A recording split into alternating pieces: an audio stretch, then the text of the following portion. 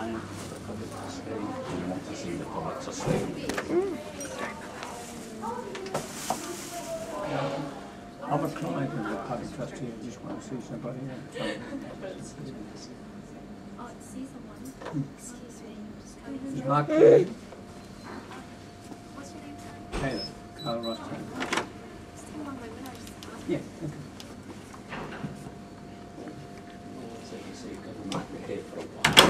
Hi, can I help you? I'm Katrina Fakar, I'm the Director of Marketing and Communication. No, we want to see the public trustee. Public Yeah, trustee. absolutely. If you'd like to follow me, he's going to meet you in level 10 in the training room.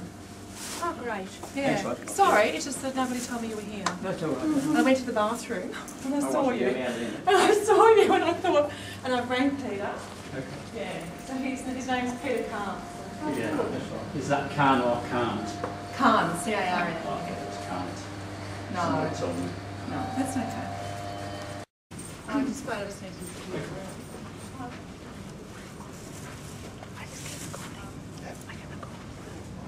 We've got an occupier that place up like this one.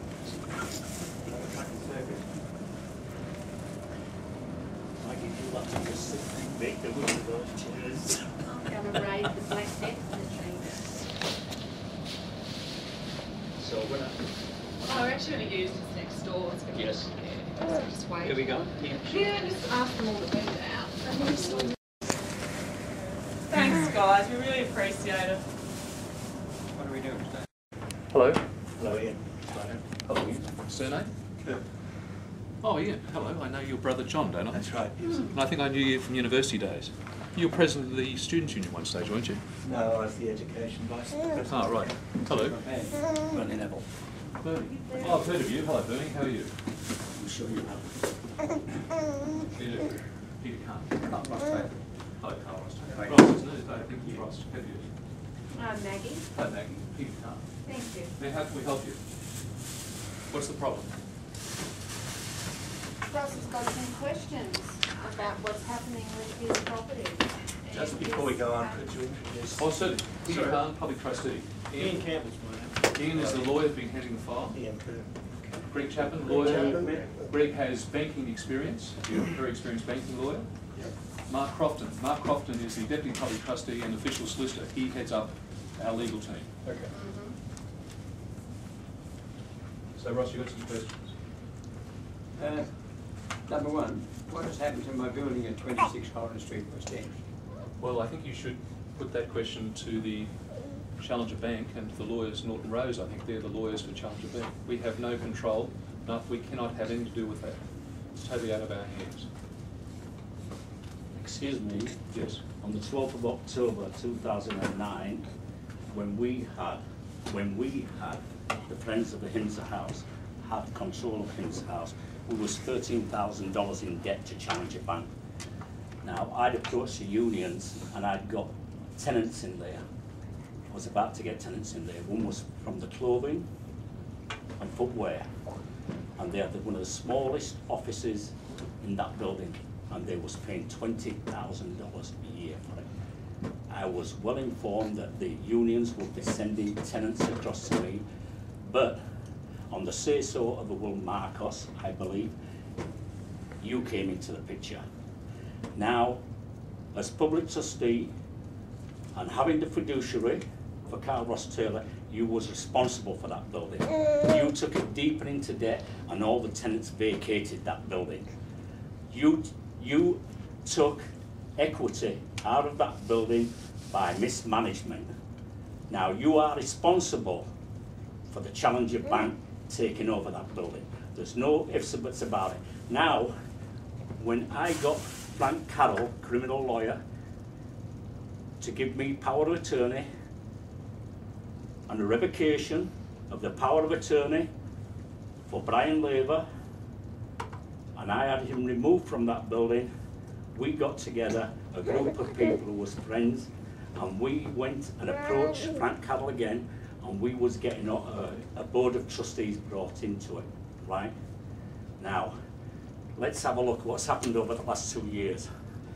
I don't know what friends Brian Laver has, or what the Laver name, what protection it gives him, or his partner, Barrister Given, but nothing has been done about that man till today. I've given you information upon information as to fudged figures given to John George and to Barry Sims. Now, you've not even interviewed Barry Sims, but I've got a letter here where it says that this man was sick at the time, and what commercial one, John Plowright, said, he went to challenge a bank and said that that loan should not be given. That loan should not be given. But what happened was Brian Labour hot-footed it up to Noosa to see his mate, his old school mate, Jeff Rigby.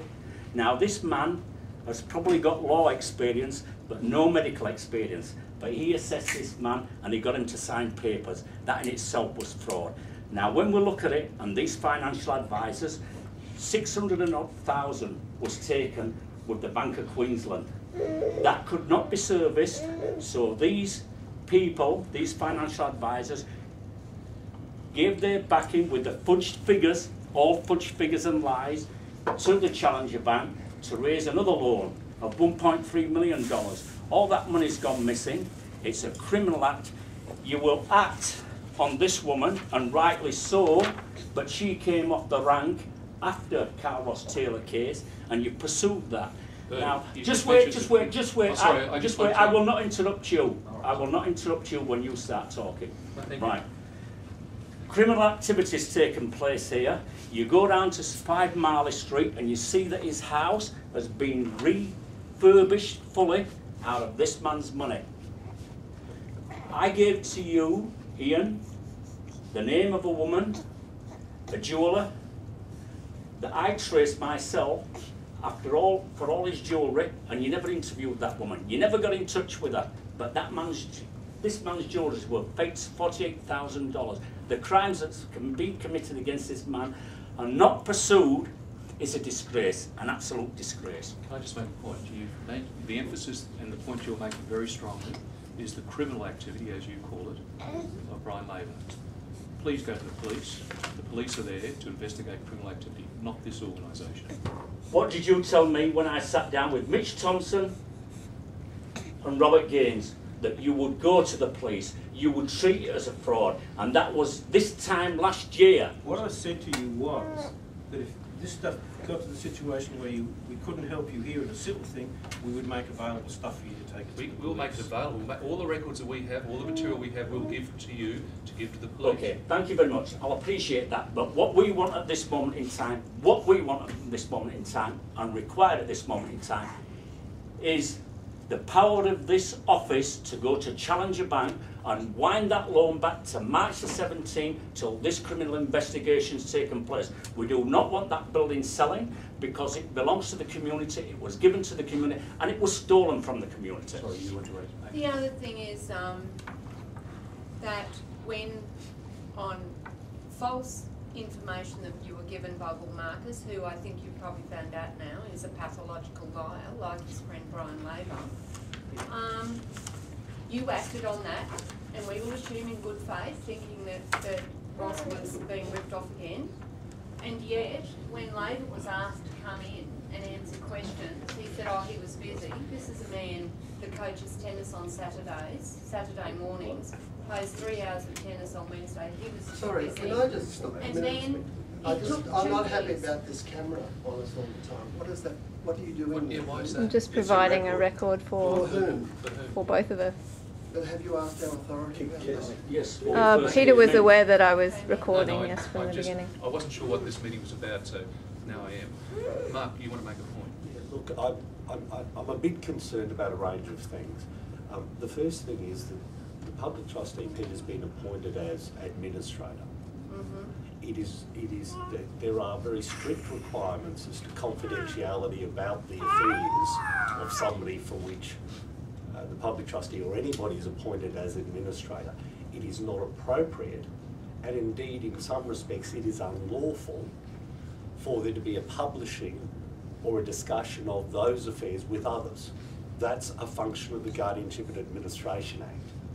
So without speaking to this particular matter, can I suggest that we cannot lawfully discuss the intricacies of this matter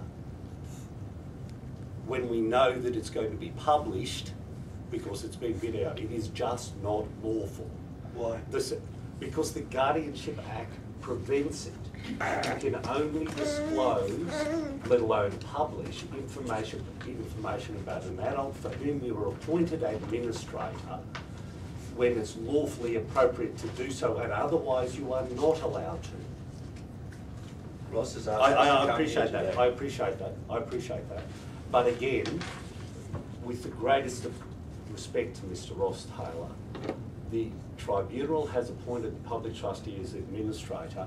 It is not possible for anybody, including Mr. Ross Taylor, to waive the requirements of the law and to generally publish information about his affairs. Why did you assume it would be published? I'm not making an assumption about anything. I make an observation that the recording of material generally is for republishing. And so more generally, I just make that observation. The second observation I'd like to make, and the advice I've given Peter is, we need to, Peter is content and happy to have a discussion about these affairs, but quite appropriately, you've suggested they involve legal issues and the capacity to review the actions of others. So as I understand it, the concern is about the public trustee taking some action against others in respect of actions they took prior to the public trustee's involvement. And the concern is, would you please take some action? Because others have done the wrong thing by Mr. Ross Taylor. Okay. Now, just let me finish. All of those matters and generally have been referred for legal advice. Counsel has been engaged to advise, so a barrister is advising, and that is appropriate and necessary. And might I also add, the public trustee corporately has paid for that advice in those circumstances. And I'm not looking to make any other point than the public trustee has sought to act and get advice. Beyond that though, I'm very concerned, given the nature of the others who you refer to, that we cannot and should not waive privilege over that advice by discussing it intricately. That is, if in general terms, the advice were to be discussed, the content of the advice discussed, that is anything beyond the fact that I've suggested to you that advice exists, that we talk about the detail of it, and it's published, Peter runs the risk of waiving the right to keep that advice confidential and privileged. It's Peter's right to say, I have some advice and I want to take some action. Now, if he waives privilege by speaking about the advice, another party who may want that advice can say, privilege has been waived, therefore we can have a copy of that advice. Now, clearly when we're talking about here, possible litigation, and that's what we are talking about, that's the purpose for which the advice was sought, we desperately do not want to run the risk, or any risk, that the parties against whom we might litigate can get a copy of our own advice. So appreciate that my advice, which Peter's authorised me to share with you, is first, the law doesn't allow him to generally talk about Mr. Ross Taylor's affair. Now, that's not Peter's concern. I need to advise Peter, but I do so generally for you, that it's just not lawful to republish and talk about the affairs about an adult who QCAT has determined to have an incapacity. It's not appropriate to talk about his financial affairs generally, particularly if there's a prospect of a republishing, or at least. So I understand that there's a reticence. Second, Peter can waive privilege over legal advice he's obtained. Peter would be unwise to do so and has given me instructions that he intends not to. Not because of concern to discuss with Mr. Ross Taylor and his close supporters, of whom you clearly are. Not out of concern for that, but concern that the fact of the waiver of privilege, an action which allows the document or the advice to be known to any other, may be taken as a waiver of privilege generally. And that allows, in the course of litigation, I'll give you a scenario, let's not use this affair, an advice exists from me, I'm a lawyer, I'm the official solicitor, to Peter. There is a general discussion in, let's say, a public forum, a meeting, about the contents of that. Somebody asks a question about the content of the advice, and then there is a discussion about what the advice said. At that point, privilege is waived. If we sue, if the public trustee were to sue, based upon the advice that it's a good idea to sue this person, that person is entitled to that advice. Let's assume for the moment, as advices do, that it says these are the strengths of your case and these are the weaknesses of your case. That, of course, gives the opportunity to the opposing person to exploit the weaknesses of the case. Now, this isn't a fanciful, this isn't an unusual, this isn't a unique concern. It happens, and it's happened frequently in litigation. So understand, finally, and just in summary, Peter cannot talk about confidential affairs of Mr. Ross Taylor, generally with others, because the Act doesn't allow him. Second, he cannot talk about the advice. Peter has instructed me to let you know that advice, including information which has been very usefully supplied by some people in this room, advice is being sought and is being considered presently.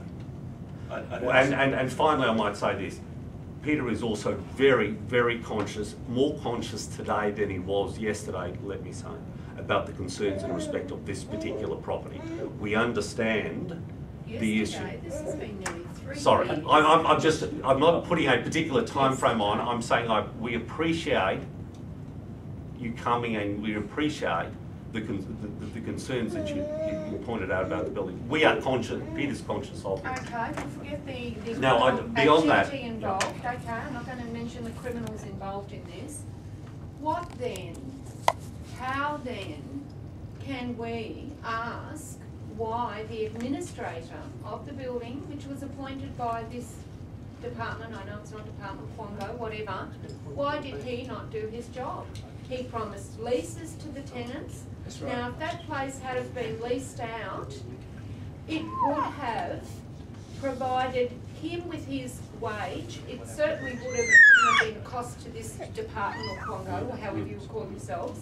It would have provided Ross with a living, and he wouldn't have to go on a pension, and it would have kept Challenger off our backs, off Ross's backs, because at least until some legal matter was dealt with that you can't discuss, at least the interest would have been paid to Challenger, and we would not be at the point now that Ross is going to be, if this sale goes through, is going to be left absolutely destitute. So who do we complain to about that? The administrator, who did not do his job. All the tenants left because they did not get the leases that that man promised them.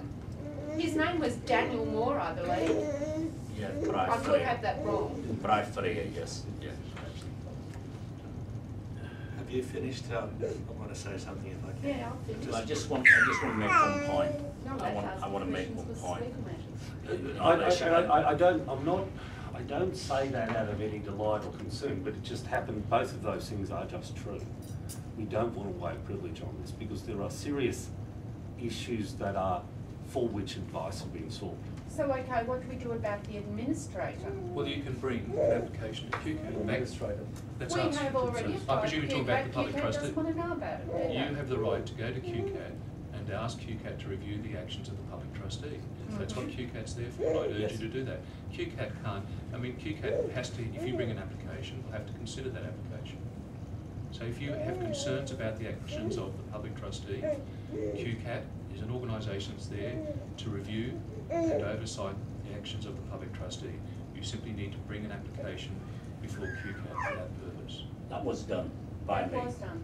Right, and just You brought an application to review it. I provided a response to QCAT, okay? That's right. I've And seen the response. I've got it at home. I told them that we were getting an opinion from council, we were getting advice in relation to the No, we're not talking about labour markets, Can I I'm just- talking about your administrator Yeah, that sorry. did not do That's a his separate job. matter. So yes, then Can you I should. just interrupt here?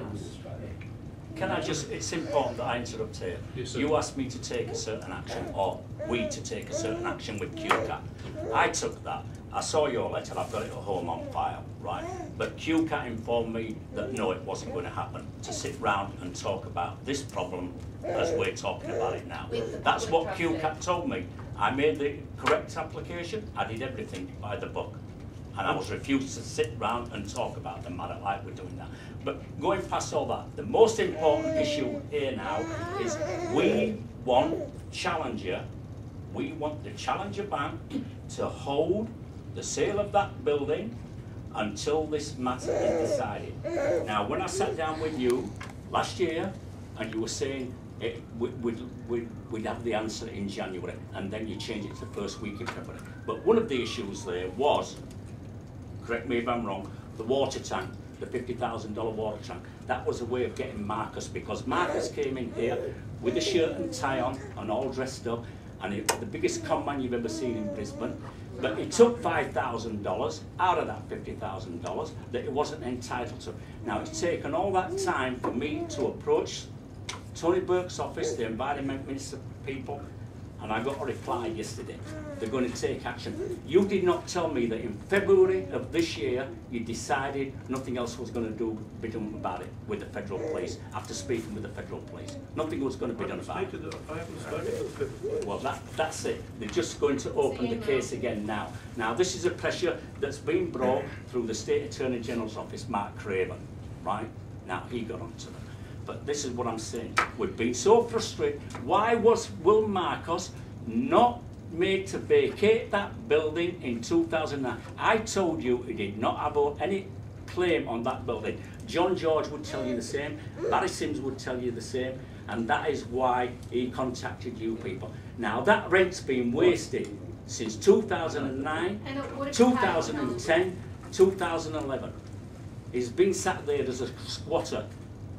And Now, it would have what are you paid going to the do? interest. That would have paid Challenger Bank. Can I just address the water tank issue Yes.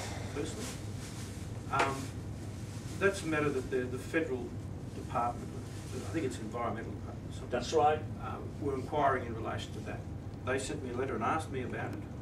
Okay, I gave them all the details in relation to it. I spoke to a lawyer appointed by them and gave them all the details. Selenic. And said, you want anything, let me know and I'll provide further information to them. So I gave them all the information that I had in relation to it. It was an issue, as far as I'm concerned, that they're dealing with, they're investigating. I haven't heard back from them since I provided with all the information. He will tell you that I sent everything I had to them and an offer to provide them with anything further. All right. Yeah, So I'd like to say something. Yes, sir. Westpac Bank sent you in some files that they've done an analysis of the transactions that we've been talking about. The transactions that relate to the loan agreement that Ross was suborned into signing by Marcos and Neva. Now, those files were sent to you in, I think, April of this year. April. And you have, if you had performed any kind of, you're talking till now about things that are criminal in nature, but I'd like to talk about the accounting side of it.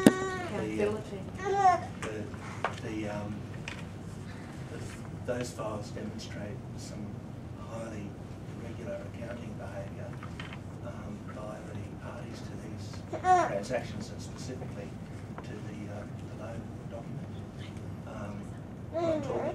is that there was a loan with Challenge Management Investments, 1.3 million was lent on. And in order for that loan to go ahead, the Challenger principal in the matter of Ron Dunbar instructed that not only should not the power of attorney sign the documents, but also not to accept the signing of the owner of the building, Ross Taylor, because of the question of legal capacity. So the bank was clearly briefed as to the real ethical and legal difficulties that they had taking out this loan arrangement. Now, Jeff Rigby signed that document of legal capacity, but that doesn't excuse the bank from its unconscionable behaviour. And of course you're familiar with this because I sent you a letter nearly a month ago now about it. And I can't really grasp, regardless of all the criminal behaviour that Bernie and Maggie are talking about, I simply can't grasp how you, as an administrator, could sit by and allow the bank, firstly, to go to the Supreme Court of Queensland and have the cable on that property removed, and allow for there to be an order of the Supreme Court where they clearly were not furnished with all the information that you had. And that is, it was not the role of the bank to forgive the $168,032 that Will Marcos obtained. It was not their role to forgive that in that settlement in the Supreme Court, because it was not their money to forgive, it was always Ross's money. And the transaction had gone in exactly the wrong direction. If Marcos was claiming 1/6 share in the property, it is he who should have paid the $168,32, and plus actually, because the valuation was not correctly done, but it was actually he who should have done that. So you sat by and watched the bank clear the decks in order to, having already made a transaction which was unconscionable, you then allowed them to give the to bring into play the default clause in the loan document, put it into the hands of the receiver, and then have it sold. That's my understanding. The property is now being sold. So I think that collectively you've got some really serious problems. You're advising us about how you shouldn't be engaging in waiver of privilege because no, I'm relating to you the advice that I've given to my client. Sorry, who is the public just trustee. you're trying to tell us about that, because damages come to you because you've allowed this over a period of 2.5 years where you've been furnished with sufficient documents to make a very strong case against the bank for its unconscionable behaviour. Well, that goes to precisely the legal advice that I spoke of that we can't discuss. Thank you. Well, it's a bit late, isn't it, for you to go to the bank, if this is what you're saying, for unconscionable behaviour, when there's already another party now that has equitable interests in the property. Okay, settlement date's supposed to be the 15th, but you've allowed that to actually go into train, so you brought in another party that should never have been there. We haven't brought in another. Yes, you have, by your neglect. If you're neglect, In any event, we now go to the heart of the legal issues that we talked about. Also, the behaviour of some of the staff has also been highly inappropriate. I mean, this Sally Dreghorn rings up Bernie and says when the last tenant leaves, oh, Ross really won't mind will he, if we give Mark Pelmore the shelves? And Bernie said, yes, Ross will not. He's been ripped off of bloody everything. $3,000 worth of shells. $8,500. He will mind. He's got nothing bloody left, and they cost him $8,500. So she goes, oh, you know, dithers. So Ross comes in, we ring Ross, he comes in early the next morning, we go down to the building to say to Mark, look, sorry, we've got nothing against you, you were really screwed like every other tenant in this building by the ex-CEO of the building. And however, they did cost $8,500 and talk about a deal, and the shelves have already all been removed. Gone. Now, why would she be ringing up? Belong to him? It's not bits of furniture that can be taken out and stolen. We're talking about fittings. Then that's okay. And apparently, it's not that people didn't know. Why would this Sally Dreghorn be ringing and saying, oh, but, you know, Ross really won't mind? All right, well, thank you very much. I now understand your issues, and I'll discuss these matters with my team, and we'll take appropriate action. Any issues you have in regard to the public trustee, I urge you to go to QCAT. We've done that. We'll do. I've already done that. I want an answer to my question now. Yes. I want an answer to my question now. We go Look, back. I don't have- We go back. Just wait. We go back to. Getting every word, for Christ's sake, we're paying your wages, mate. We've listened. Exactly. We've Ross is. We've listened. We've listened. Sorry, that's why his house. We've listened to you without His interruption, house. right? Sorry, what's Do, that? Sorry. do the same for me, Just will listen, you? Bernie. Just do the same for me. We've all listened and not. Where do you want to take this? I just get it.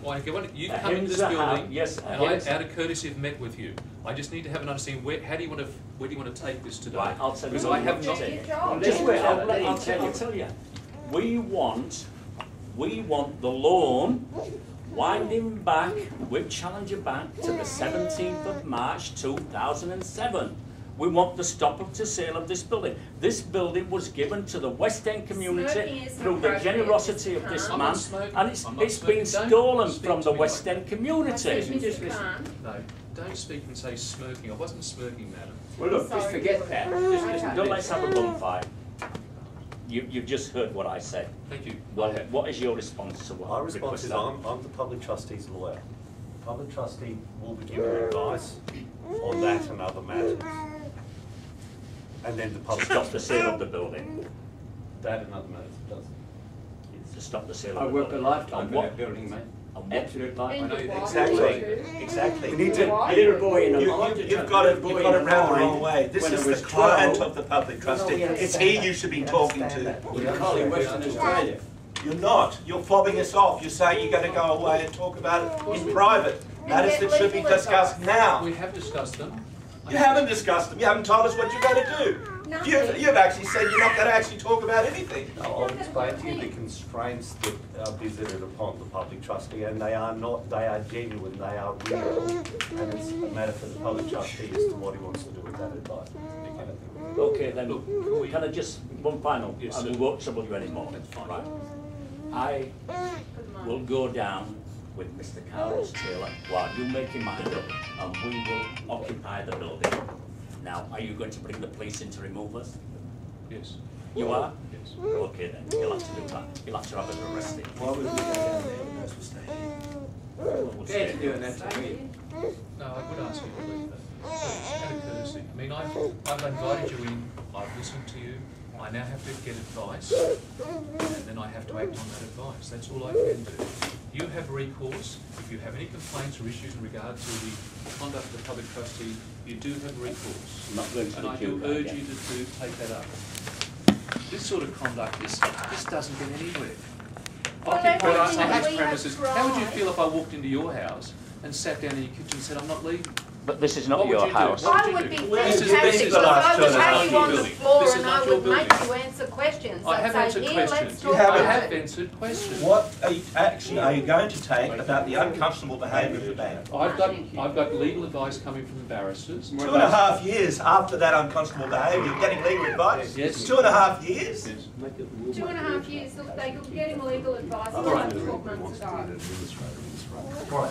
I will make an urgent Anything I application do, to I made in my QCAT. lifetime I work. will make an urgent application to QCAT for review, and if any other person wants to be the administrator for Ross, They can be now that the administrator. building's sold? No, you can be the administrator. No, you I still got would this. like to know, one of the questions is, he gets a phone call the other morning, he rings us when he's very distressed and doesn't Yes. understand anything, saying, stop carrying on about your building, the building's been sold. Now, Somebody who? came to my Oh house. no, don't worry about them, they were just the real estate agents bullying, we'll get onto them. Yeah. But why does someone from this department ring him and say, stop carrying on, your building's been sold? Did I just hear you I correctly? spoke- What? Did you just offer to resign from being the administrator? No, I said if it is, you want to bring I'll bring an application for the QCAT to consider the activities of the public trustee, and if another person wants to take up the role as administrator, and the QCAT believes that that person's appropriate, then the QCAT will appoint that person. That's what's available. 2.5 years after you've sat on your We haven't hands. sat on our And done hands. Yes, you have. We haven't sat on our hands. Well, why didn't you let them go to the Supreme Court to clear the last impediment to sale? We haven't sat on our hands. This hall, could I ask you please to leave? You have not informed us of a single thing I that have. you've done. I have. What have you done? I've got legal advice and I'll be acting on that legal advice. What's the legal advice? I can't discuss the The legal property's advice. been And sold. I own the building. I can't discuss the legal advice with you, unfortunately, because as Marcus said, I waive privilege if I do that. So if we go down to AHIMSA house now and occupy that building, we'll be there's arrested. privilege in this room between you and your client. I can This see- is rubbish. What you've just said, if you're serious, you're telling me that there's privilege about us talking about the unconscionable behaviour and transaction that occurred in 2009 and the subsequent actions relating to that. How do you get advice? How do you formulate a legal case unless you listen to and interact with the people that are giving you that advice? They've provided you with an enormous amount of information. You're talking about courtesy. You haven't shown them any courtesy. You haven't responded to the information that they've given you. When You the just said deed there's was done and privilege. over. That's okay. nonsense. You can't say that. Yes, we can. Well, unfortunately, that's the law.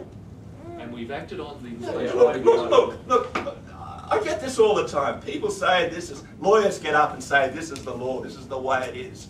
And then you go to in a recent case in the Boonah Shire Council, every single lawyer swore on a stack of Bibles that there was no way that the Australian Workers' Union would ever get a case challenging the amalgamation of that shire. No way they were ever going to get it. They went to the court and they got it. So, don't tell me what the law is when all you've got is just one person's I opinion. need to make it clear, I'm not advising you. I shared with you advices I've given to the public trustee. I am not your lawyer, That's right. so therefore please don't mistake what I said as advices to you. I owe no duty to you, sir.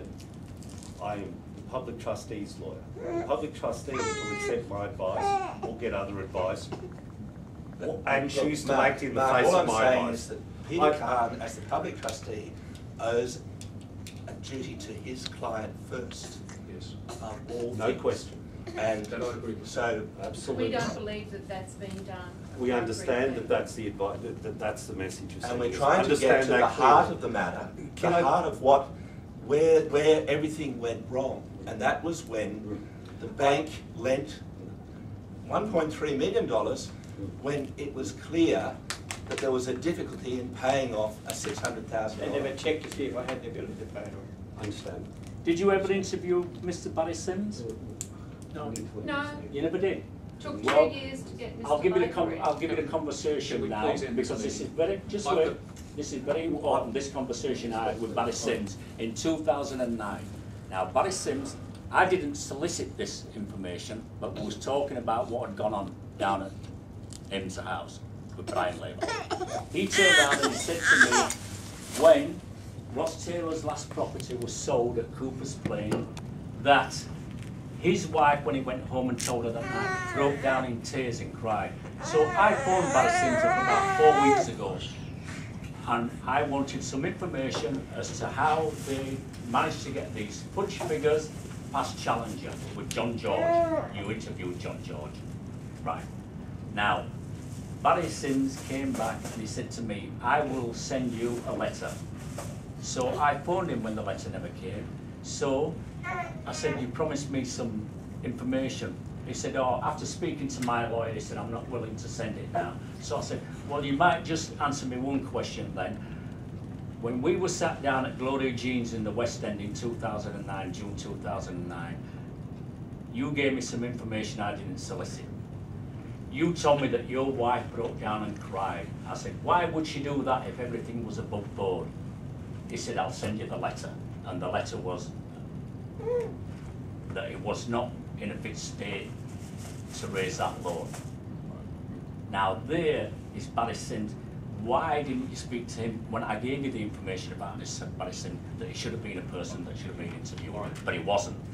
I'll take it up. Okay then. The other thing is, has that building been sold now? I don't know. Has the building been sold now? I don't know. Okay, then you're still the owner who will occupy it. Well, thank you very much, and I will get on to this matter urgently. I appreciate your coming and raising these matters with me. Now that you've highlighted them, I certainly take action.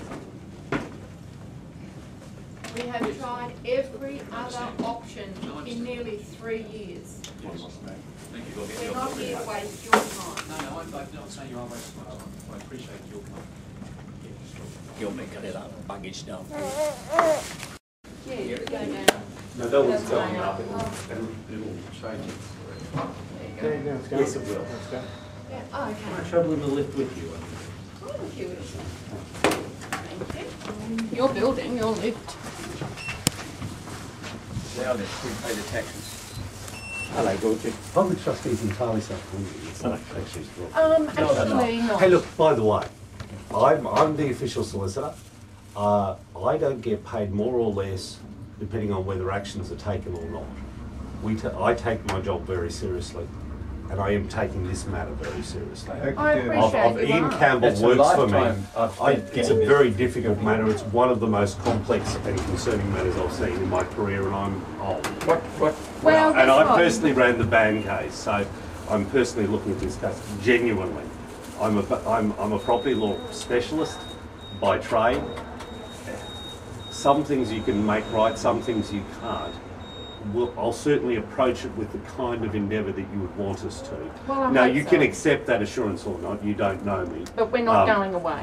But I don't think it's a bad thing that you came in, and I appreciate your time. I genuinely do. Can I just offer somebody a card? And I would like to say to you it's got a mobile phone number on it. that we have done everything by the book, I know. jumped up and I know. down I know. for nearly I know. 3 years. This is a tough one because of what happened.